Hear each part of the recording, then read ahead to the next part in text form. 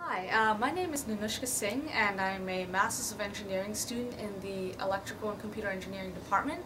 And today I want to just talk to you a little bit about my research and my project that I did for my MN thesis. What I have here with me, as you can see I'm actually wearing it, is called JointSafe. And JointSafe is a wearable sensor system, a wireless wearable sensor system, whose application is for patient rehabilitation. The idea behind the project was 3 years ago when I was a bachelor at Cornell, and I was in Professor Bruce Land's ECE 476 Embedded Systems class. The project started off as something called HipSafe, and the idea was the same thing, that we wanted to basically create a wearable sensor system that could measure motion of an injured hip for patients that have undergone hip replacement surgery. So that was 3 years ago. I decided to come back to Cornell, and I wanted to continue further building the system and make it actually wireless, which has kind of been one of the key focuses of this year. So that project I worked on with another person as well, Natasha Singh, and Natasha has worked with me throughout this past semester on developing actually this Android application that I'll talk a little bit about. So a little bit of an overview of the JointSafe system. So JointSafe still measures only hip motion like HipSafe did, but the idea is that JointSafe's development will continue and will eventually be extended to other application domains. The current system measures hip motion of an injured leg. There's 3 sensor nodes, one mounted on the knee, one mounted on the thigh, and one on the chest. And the idea is the system measures motion restrictions for a patient that has to follow these during their rehabilitation period after hip replacement surgery. If the patient doesn't follow certain motion restrictions, like what we call pigeon toe movement, which is knee rotation, they could actually dislocate their hip. So the system monitors that motion by calculating roll and pitch angles about the knee, the thigh, and the chest. And then it uses that information to alert the patient when they're about to violate one of those restrictions. The tablet over here actually serves as our central monitoring device.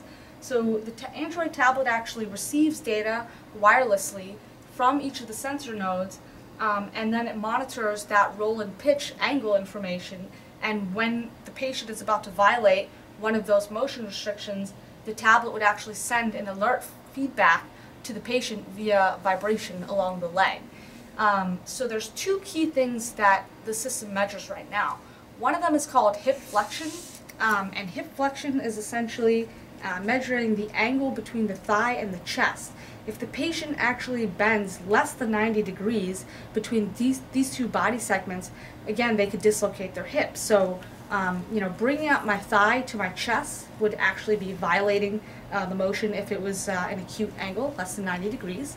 If I were sitting down and I leaned forward like this, and I bent, again, less than 90 degrees, that's also part of the hip flexion motion restriction that we monitor. The second key restriction, as I mentioned earlier, it's the kind of layman's term for it is pigeon toe movement, but it's actually internal knee rotation. So moving and rotating my knee so that my toes are rotating towards the center line of my body, that actually could, again, dislocate the hip for the patient. So we monitor that motion and we provide the vibration feedback if the patient violates that. Going back to the application, so the application is running on a Motorola Xoom tablet. The idea behind this is we figured that most people, own a smartphone today, so their central and primary device around them is going to always be either a smartphone or could be a tablet, but for the purpose of the demo, we wanted to use a big screen, so we chose a tablet. But most people carry around a smartphone, so instead of having them wear an additional unit with an additional processing device on them, we thought it would be more convenient and more practical to have the smart device actually receive the data, and then the patient can view that data. They could also see a visual alert feedback on the screen that would appear to them, which is more practical. For now, our particular application shows a few different things. It shows you, for sort of development purposes right now, the roll and pitch angle information for each of our 3 sensor nodes on this left pane here. On the right pane here, it actually does show a real-time graph that plots the angle versus time for hip flexion, which is also very useful for development and debugging. And it also showcases that the system is real-time, so it's processing this information in real time and it's able to provide the feedback in real time. And then it also gives you the ability to connect and disconnect via Bluetooth communication from all the sensor nodes.